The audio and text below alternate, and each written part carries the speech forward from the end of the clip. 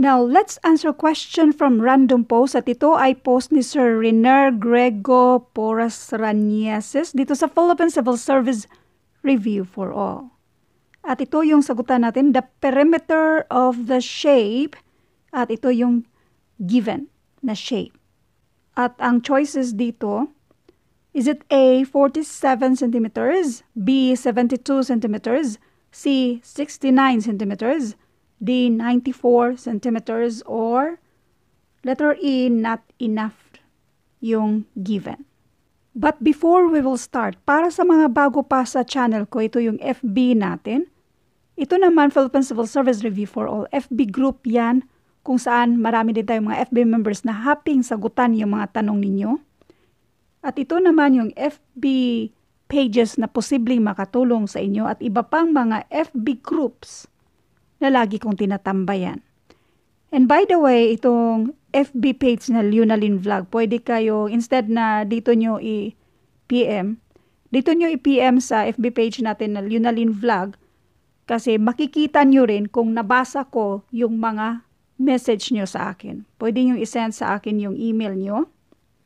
At dyan nyo rin maramdaman na si ma'am, seen lang. So anyway, kung mag-send kayo ng email nyo, para masendan ko kayo ng mga libreng printable na reviewers. I-try kong sagutan kayo lahat or kahit anong i-respond ko sa inyo. At meron akong ibang YouTube channel, depende sa inyo kung gusto nyo, pero mas ma-happy ako kung i-subscribe nyo rin yan siya. So anyway, dito na tayo sa ating sasagutan. The perimeter of the shape is, unang-una, dapat alamin natin kung ano ba itong perimeter. Anong ibig sabihin ng perimeter?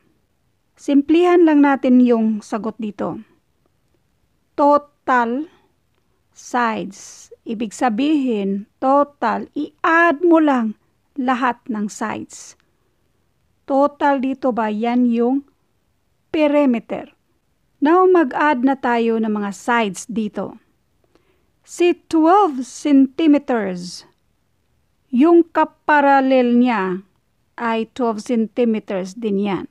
So, therefore, meron tayong dalawang 12 centimeters. So, 12 times 2, and this is 24. Next, ito namang 10 centimeters dito. Yung kaparalel niya ay 10 centimeters din.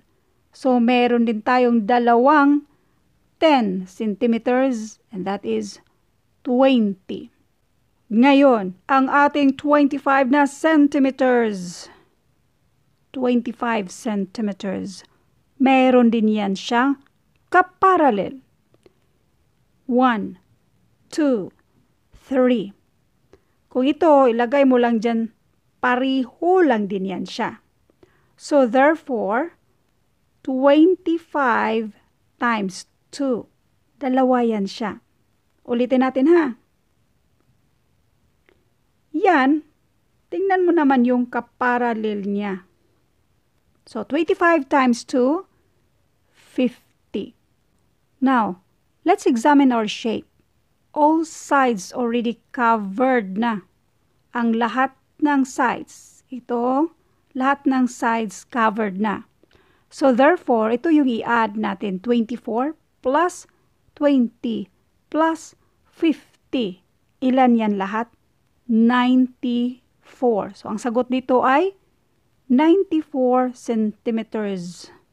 Now, to double check kung meron kayong naintindihan kung paano hanapin yung perimeter, try to answer this at i-comment nyo lang, lagyan natin ng heart react ang makatamang sagot at abangan yung detalyeng solusyon nito sa Solving Math with Leonalyn na FB page.